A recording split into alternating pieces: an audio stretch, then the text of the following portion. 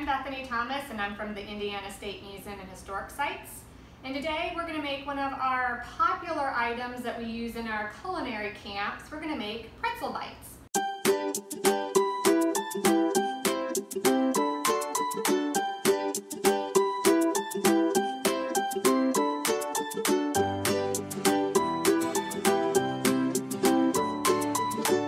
So you only need a few ingredients from the grocery store, some cooking spray, and a tray with some parchment paper down so they can do the baking. We need 1 egg that's been beaten, some coarse salt, we need a little bit of baking soda, we need some water, and just some refrigerated biscuit dough we can use for our pretzels. And then, of course, mustard for the end for tasting. And then just some utensils like a knife to make some cuts for the dough. So it's really simple ingredients. We'll have those listed for you. But all you're going to do, I'll move this across, is you're going to take your biscuit dough that comes in like the tube, and you're going to take each biscuit and you're just going to cut it into quarters. So that means you'll have 4 small little pieces from each biscuit. And then you're going to take those and you're going to roll them in your hand to make a nice ball shape. So like that. And then you're just going to roll these up into ball shapes. So I already started 4 cups of water and 1/4 cup of baking soda boiling on the stove. And then you get that boiled and you go to a simmer, and we're going to pop our little biscuit doughs in there in just a second. But as I said, we are rolling our biscuits into little circles, just like a little pretzel bite would look like. And then we're going to take a knife and you're going to make a little X on there. So sometimes you see on pretzel bites, if you get them from the store or a pretzel place, they have like little X's on those, like little decorative X.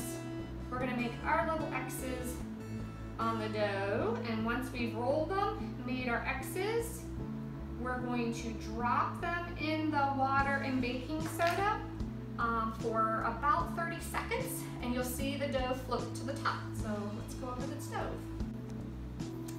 Okay, so now we're back at the stove. We have our little pretzel bites here with their little X's on it, all rolled up and nice, ready to drop in.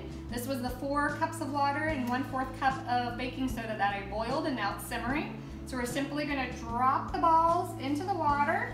You can come take a look. They're going to float to the top, and we're just going to let them cook for about 30 seconds. And they just drop right in there. See how they're just floating to the top. All right, so these have been simmering for about 30 seconds, so I'm using a slotted spoon and draining them and then putting them right back onto my plate. And we are going to collect them all, and we're going to take them over.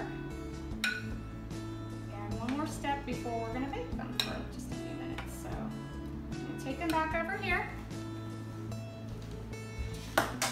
So one last step we need to do before we bake them is we're going to brush them with a little bit of beaten eggs.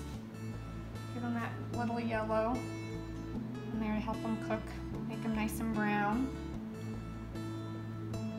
And then we're going to sprinkle on some coarse salt.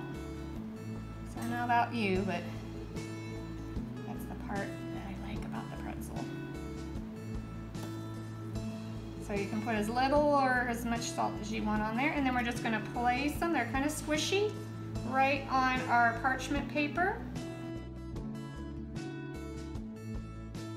And then they're going to go into the oven for about 10 to 15 minutes until they turn that nice golden brown, and then we'll be ready. So we're going to pop them in the oven and we'll bring them out in just a few minutes. All right, we're going to pull out our little pretzel bites here. Look how nice and brown they are. And we'll just scoop them up, put them on our plates. So here we have our finished pretzel bites. Nice and brown and looking good. I'm going to dip mine in and give it a taste. Great. Now it's your turn. Follow the recipe that's included here. Make your own pretzel bites. Take a video and share it with us and let us know how yours come out. Enjoy. Thanks.